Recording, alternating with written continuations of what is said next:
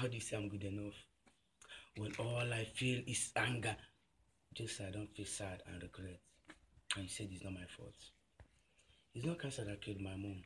Bro, I killed my mom. It's because of the pain and heartbreak that I caused my mom that killed her. How the street won't take feel saying or waiting I do kill my mama.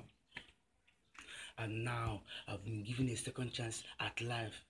A second chance to save my career and I'm ruining. And what am I doing?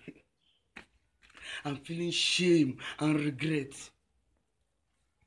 I'm not good enough. You are asking me to put my hole in it. I'm just a half a man. I've lost this battle long ago. I'm like a sinking ship, pulling everybody around me down with it the longer you hold on to me. I'm done with this.